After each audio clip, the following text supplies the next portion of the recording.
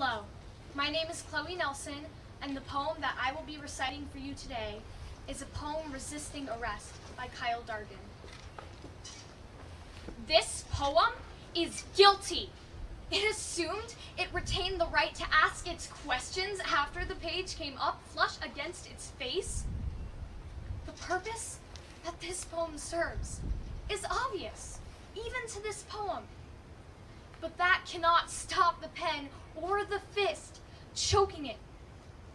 How the page tastes at times.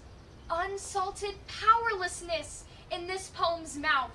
A blend of that and what it has inhaled of the news. It spits blood inking. It is its own doing and undoing. This poem is trying to hold itself together. It has the right to remain either bruised or silent, but it is a poem.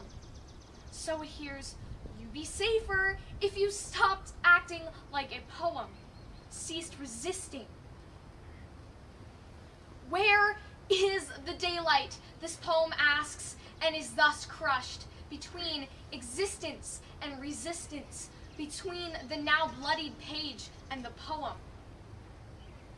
Another poem will record the arrest of this poem. Decide what to exert. That poem will fail.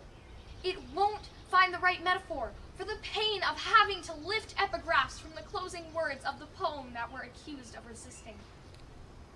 That poem is numb. This poem is becoming numb, already losing feeling in its cuffed phrasing. No one will remember the nothing which this poem was accused. Just that it was another poem that bled. This poem never expected to be this poem, yet it must be for you who will not acknowledge the question. This poem knew it was dangerous to ask.